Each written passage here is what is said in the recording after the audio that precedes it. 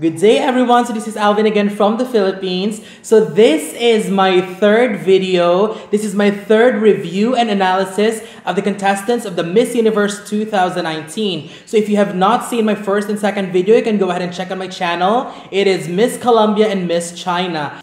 Today I am going to review Miss Universe Brazil 2019 Julia Horta. But before we proceed with the review, since Brazil belongs to the Americas, here is my current ranking for the American region.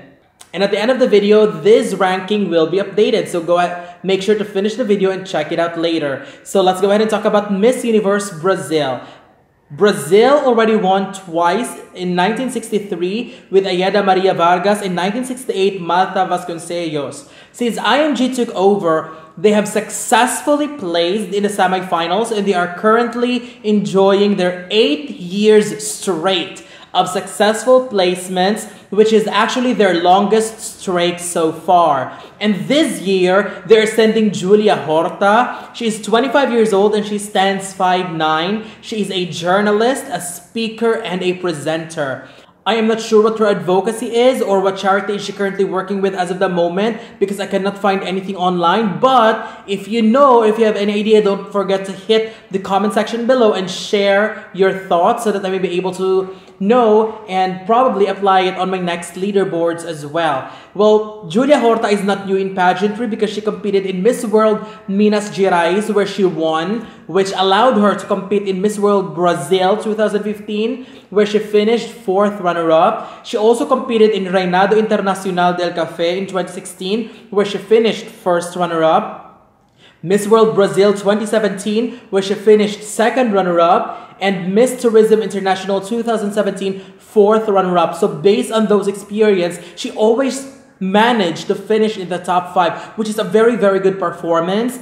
And this year, she competed in Miss Brazil 2019 where she won and made her earn the ticket to compete in the Miss Universe 2019 pageant. Well, physically, she's got one of the most beautiful faces in this edition so far, and there's something in her beauty that you just can't stop staring at her. And I also love the shorter hair compared to the long ones because she is completely rocking it and it is making her stand out as well. When she was interviewed during the national pageant, her response and delivery was very, very confident. So she is a presenter and a speaker, so there is no surprise that public speaking would be easy for her. So I love that. And now, I am hoping that she would learn to speak English because sometimes, as followers of the pageant, we all know that the translator sometimes doesn't do really well and doesn't give justice to the responses of the contestants. So I really wish she could learn English in the remaining times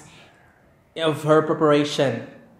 Her body during the swimsuit competition was also great, and I really loved her look and confidence during that round. For the gown, I am not really a big fan of the design of the gown that she wore during the national pageant, so I really hope she will bring something amazing, something different, and of course something that is not similar to the one she wore. I'm just thankful that she knows how to charm every viewer and she knows how to work on stage because she carried the gown beautifully and gracefully. So it's really a matter of carrying the gown. But sometimes, although some people would say that it's not the gown but how you wear it, but sometimes what you wore still has a huge impact. The final question, she was just outstanding. I did not understand any word she said. If you know the translation of her answer during the national pageant, don't forget to comment them down below.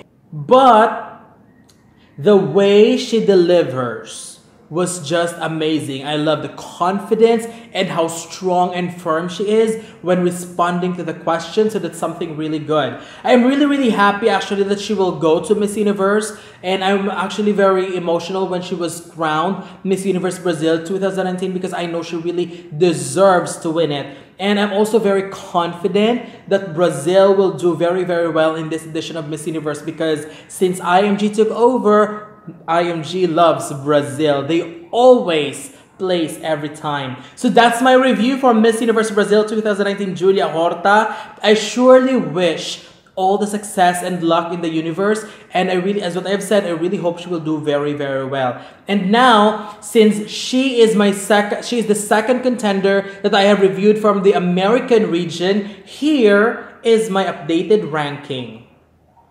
So my number 1 is still Colombia, and my number 2 is Brazil. But do not be mad or anything because it's very, very close, and both are sure qualifiers in my book anyway because both are just amazing. I just wanted to see Brazil's advocacy and charity that she's currently working with to help me understand her more, and of course it's also a boost in her profile in the upcoming competition. So again, don't forget to like the video, don't forget to leave your comments below as well, especially if you're a fan of Miss Brazil. Don't forget to share and don't forget to subscribe because there will be more reviews and analysis to come. So thank you very much and have a wonderful day from the Philippines.